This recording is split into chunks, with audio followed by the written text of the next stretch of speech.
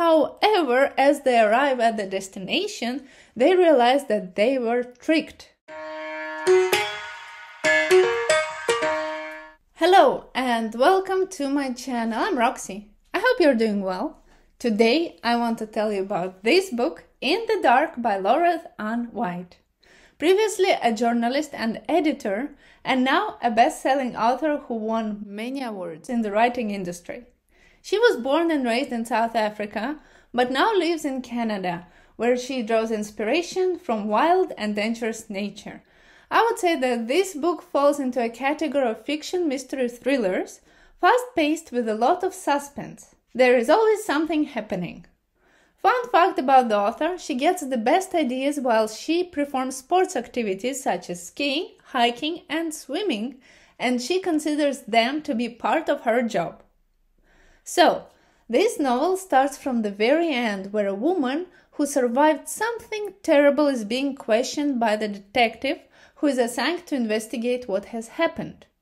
This woman is not very talkative.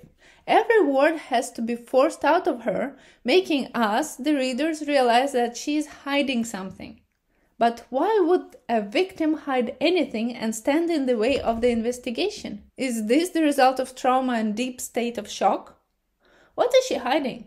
And as soon as these questions start to pop one after another, the author gently takes us back in time to the beginning of the story, where we see 7 people with different backgrounds who are strangers to one another, and they're about to board a small plane.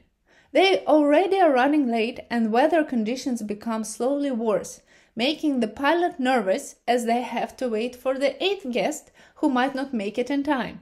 But that guest does come at the last minute, and everyone, being relieved, makes their way to the beautiful resort with which they hope to sign a long-term contract that would be a dream for their private businesses. However, as they arrive at the destination, they realize that they were tricked. Instead of the modern hotel which they saw in the photos, they see an old deserted house with weird-looking totems outside that add the ghastly feel to the place. But it is too late to go back the same way they came, as the weather became terrible and they would not be able to fly anymore. So they decide to stay a night in this house, but if this place looks ghastly outside, inside it looks creepy and scary, as every room has an object that reminds a guest of something terrible they did. And the cherry on top is a little counting rhyme for children, which is rewritten to send shivers down the spine of those 8 people, as it states that each one of them is a liar and they will all face a horrible death as a punishment for what they did. That becomes a turning point for this group of people to start questioning each other, and slowly they get to know that they all have met before and are related to a terrible crime. But being highly intelligent and logical, they try to deny that they did anything bad and decided that if they are the only 8 people in this house, nothing bad will happen, and they go to bed in hopes for the better. But the next morning, one of them has gone missing together with the plane, the only means of transport which they can use to return back.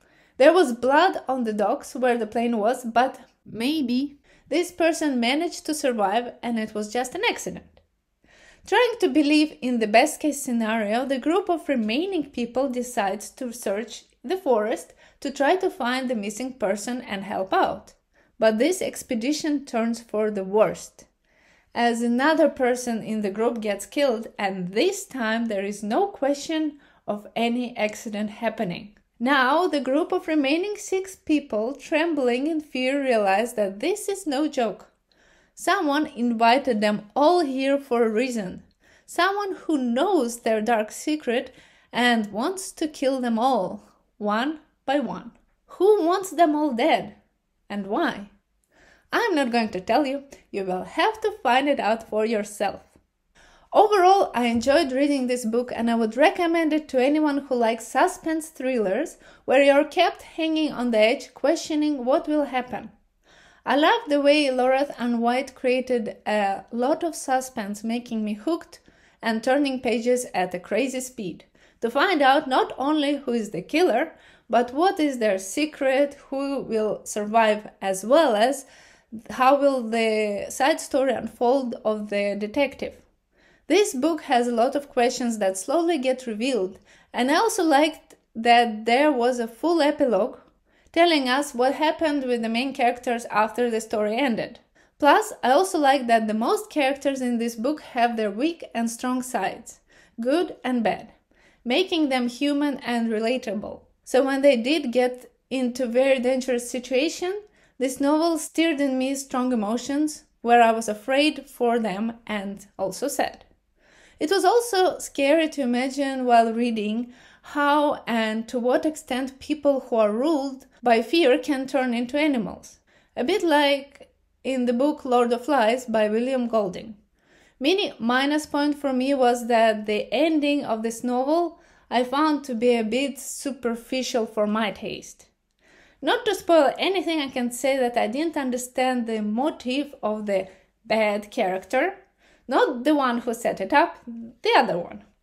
So, did you read this book as well? How did you find it? Let me know down in the comments below, and if you want me to review a specific book, also please write it in the comment section. I'll be happy to do it. Thank you for watching, and if you liked my review, please like it, share it with friends, subscribe, and hit the notification button. See you soon!